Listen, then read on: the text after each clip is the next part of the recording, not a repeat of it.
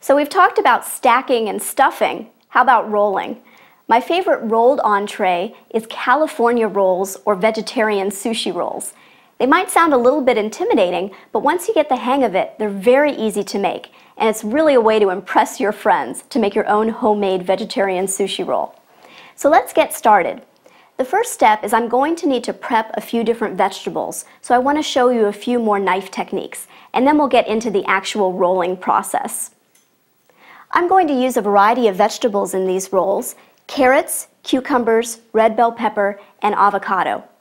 For the carrot, a nice change of pace from having to cut it into a julienne or matchstick shape is to make ribbons. And that's what these are, and they're very easy to make. You simply use a vegetable peeler, and you peel your carrot, and then you just continue peeling the carrot into ribbon shapes.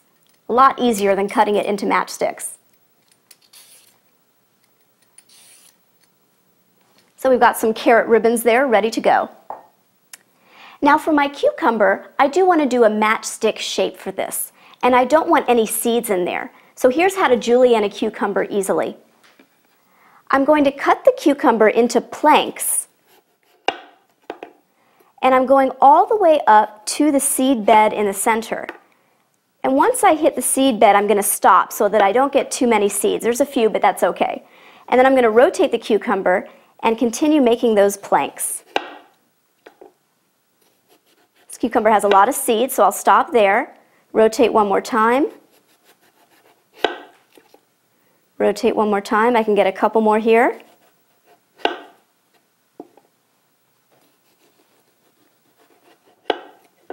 And then this seed bed just gets saved for your juice.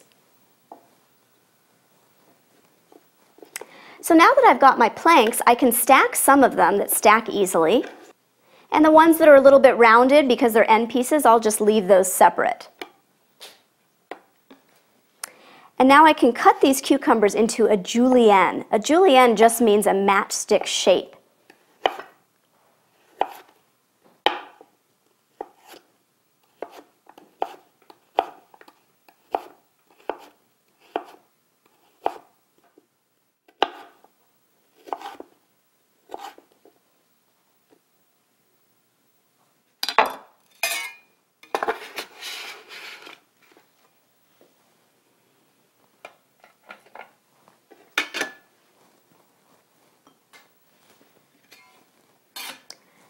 Now I'm going to julienne a red bell pepper. Get it into the same matchstick shape as the cucumber. So I'm going to cut off the ends. And the shape of the ends is not going to work for our matchstick, so we'll just save those for another time. I'm going to cut down the side of the pepper and then cut out the seeds as I just go around the inside of the pepper.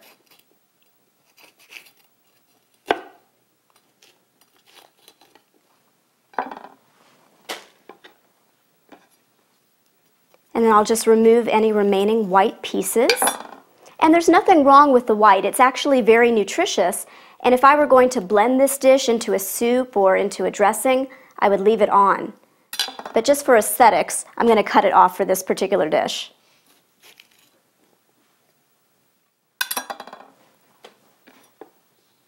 So now we have some nice flat pieces of pepper that I can cut into a matchstick shape. And I'm cutting this pepper with the skin side down because the skin can be a little bit slippery.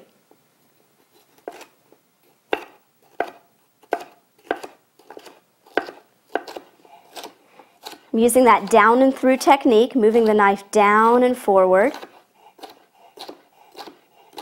If you ever want to see if you're cutting your matchsticks thin enough, just take a peek on the other side of your knife and you can see exactly the thickness that you're making.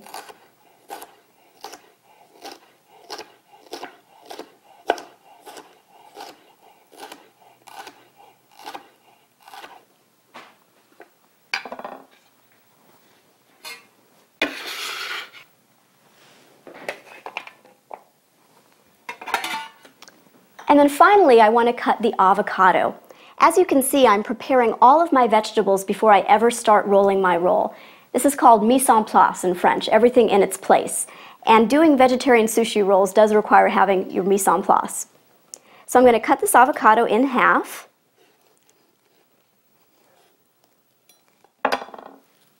Give it a twist. Remove that pit. Now to get nice slices of this avocado, I'm going to remove the peel by scoring the peel with my knife. That means I'm just cutting only deep enough to go through the peel itself, not too much through the avocado. And then the peel is going to come off very easily. I'm just going to turn it inside out and remove the peel.